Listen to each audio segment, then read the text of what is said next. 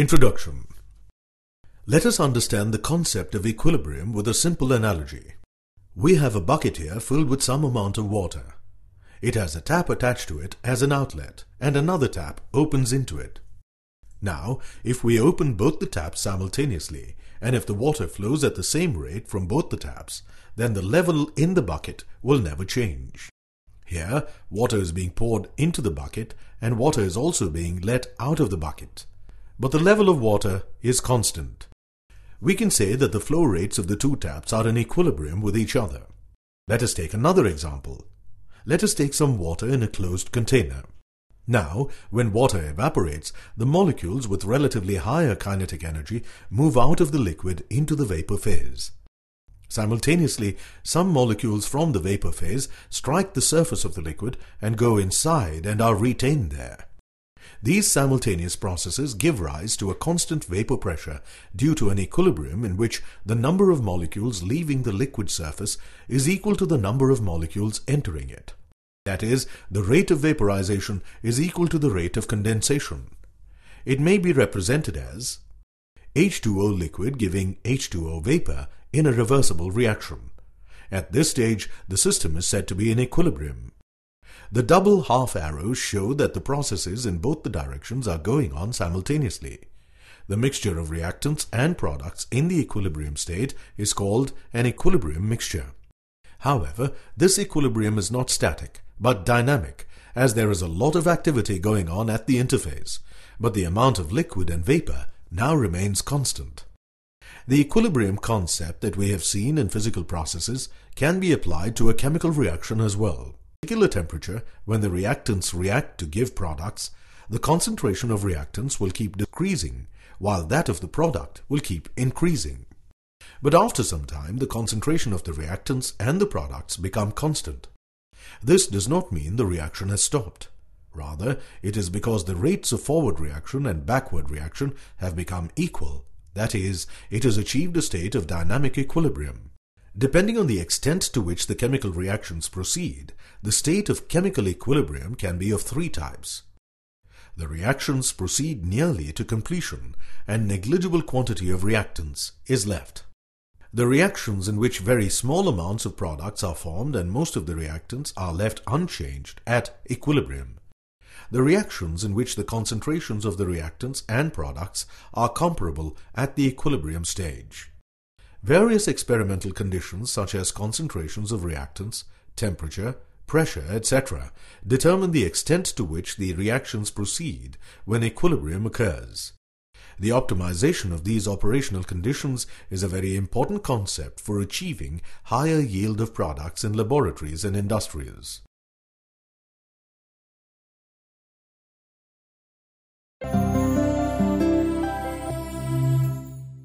We know that chemical equilibrium between the oxygen O2 molecule and hemoglobin is very crucial in the transport and delivery of oxygen O2 from our lungs to our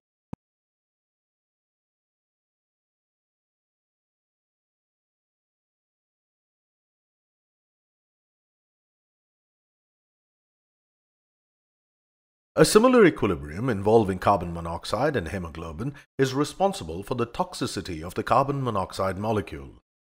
Carbon monoxide stops oxygen and hemoglobin from achieving equilibria.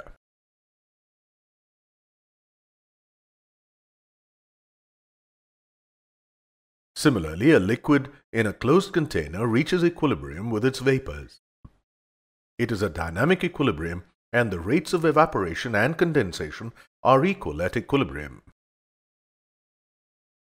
Equilibrium can be established for both physical and chemical processes. The transportation of oxygen in the muscles represents a chemical equilibrium, while a liquid in a closed container is an example of a physical equilibrium.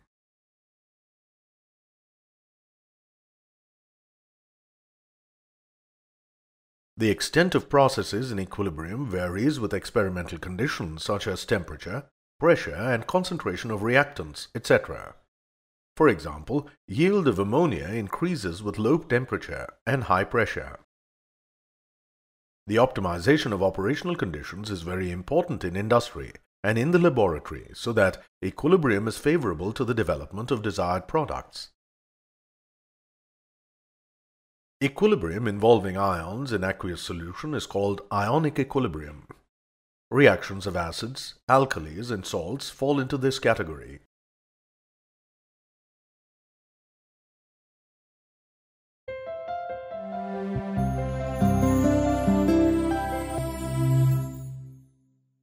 The study of phase transformation processes such as solid to liquid and vice versa, or liquid to gas and vice versa, help in understanding the characteristics of a system at equilibrium. Let us see one system of solid, liquid equilibrium. Ice and water kept in a perfectly insulated flask at 273 Kelvin and 1 atmospheric pressure are in the state of equilibrium. This equilibrium is dynamic.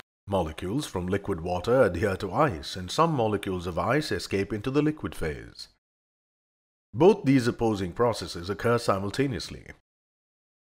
Also, at this stage, there is no change of mass of ice and water, as the rates of transfer of molecules from ice into water and of the reverse are equal at 273 Kelvin and 1 atmospheric pressure.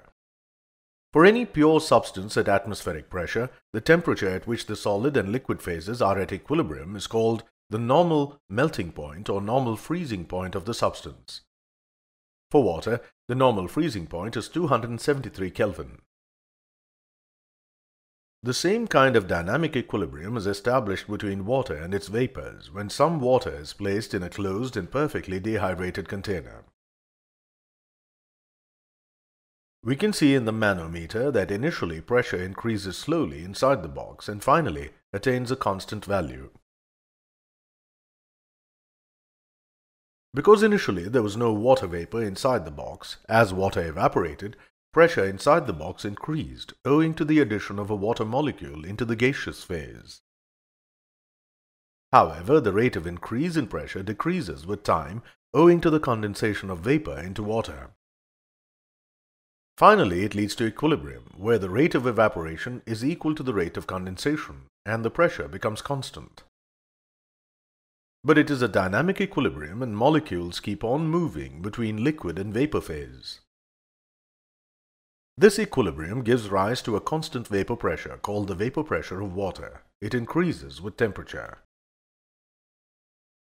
It is observed that different liquids such as ethanol, ethylene glycol, and ether have different vapor pressures at the same temperature. The liquid with higher vapor pressure is more volatile and has a lower boiling point. For any pure liquid at 1 atmospheric pressure, the temperature at which the liquid and vapors are at equilibrium is called the normal boiling point of the liquid. For water, it is 100 degrees Celsius. It is important to note that the boiling point of a liquid depends on the atmospheric pressure and altitude of the place as well. At high pressure, the boiling point increases. We know that in water kept in an open atmosphere, the process of evaporation is faster than that of condensation. The vapors do not remain confined to a limited area, but are mixed with air. That's why it is not possible to reach equilibrium in an open system. Let us see an example of solid-vapor equilibrium. If solid iodine is placed in a closed vessel, after some time the vessel is filled up with violet vapor, and the intensity of color increases with time. After a certain time, equilibrium is attained, and the intensity of color becomes constant. Hence, solid iodine sublimes to give iodine vapor, and iodine vapor condenses to give solid iodine. This kind of equilibrium is also found in camphor and ammonium chloride.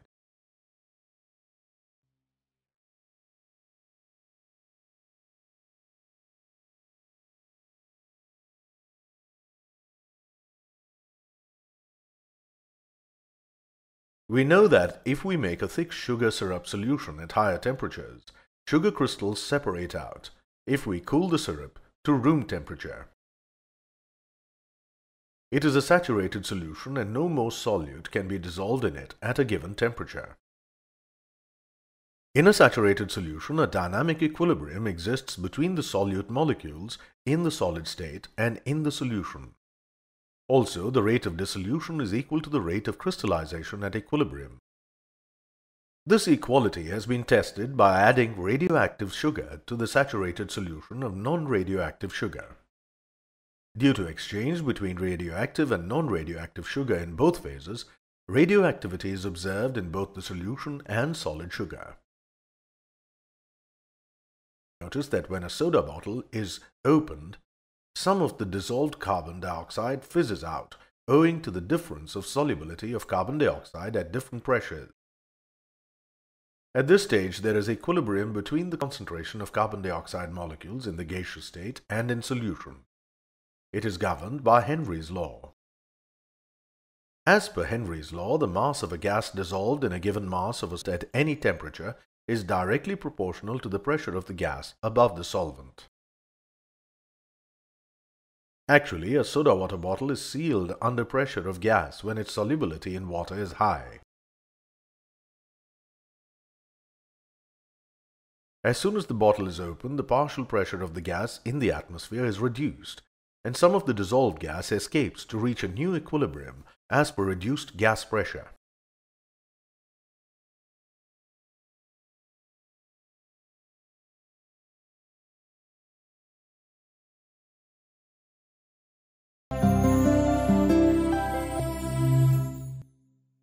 We know that in physical processes, equilibrium is possible only in a closed system at a given temperature.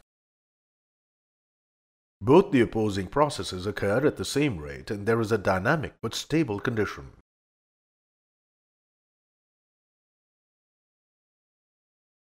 Equilibrium in physical processes is characterized by the constant value of one of its parameters, such as pressure, melting point, concentration of solute in solution.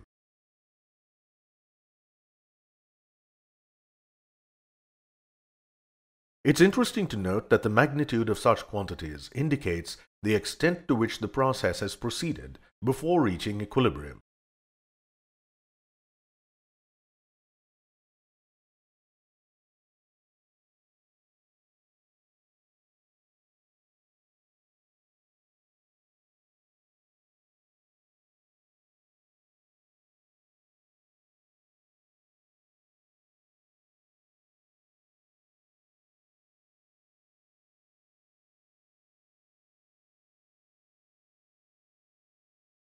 Can also attain a state of equilibrium.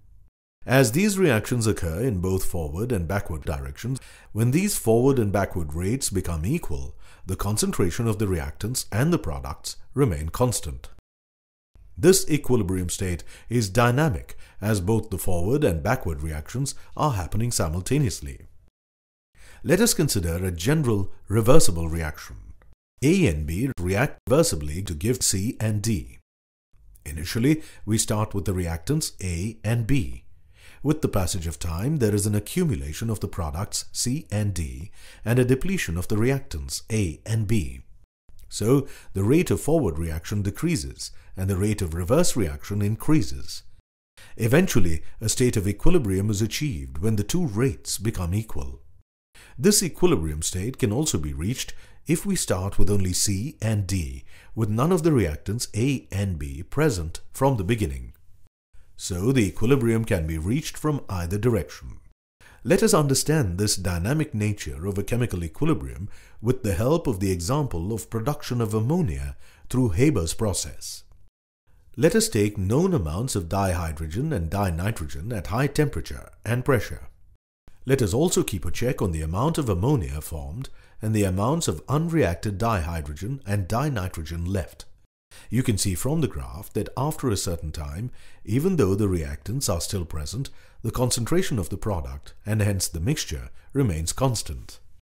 This indicates that equilibrium state has been achieved. Let us repeat the experiment taking deuterium D2 instead of hydrogen H2. We see that the reaction mixture reaches equilibrium at the exact same composition, the only difference being that D2 and ND3 are present instead of H2 and NH3. When both these experiments reach equilibrium, the two equilibrium mixtures H2, N2, NH3 and D2, N2, ND3 are mixed together and left for a while. Analyzing this mixture, we find that the concentration of ammonia has not changed, But on mass spectrographic analysis, we find that ammonia and all its deuterated forms NH3, NH2D, NHD2, ND3 and dihydrogen and all its deuterated forms H2, HD, D2 are present. From this result, we can conclude that forward and reverse reactions must also be going on in the mixture, because if the reactions had stopped during equilibrium, these deuterated compounds would not have formed. This is a clear indication of the fact that chemical reactions reach a state of dynamic equilibrium in which the rates of forward and reverse reactions are equal, and there is no net change in composition. The equilibrium state can be achieved from both sides, either if we start from dihydrogen and dinitrogen and get ammonia, or if we start from ammonia and let it decompose to form dihydrogen and dinitrogen. Let us see this with another example. Consider the reaction. H2 plus I2 react reversibly, giving 2HI. First, let us start with equal initial concentrations of H2 and I2. We see that the reaction proceeds in the forward direction and the concentration of HI increases, while the concentration of H2 and I2 decreases, till they become constant at equilibrium. Now let us start with HI and make the reaction proceed in the reverse direction. As you can see, the concentration of HI decreases, while that of H2 and I2 increases, till they become constant at equilibrium. We conclude that if the total number of hydrogen and iodine atoms are the same in a given volume, we get the same equilibrium mixture whether we start the reaction with pure reactants or with the pure product.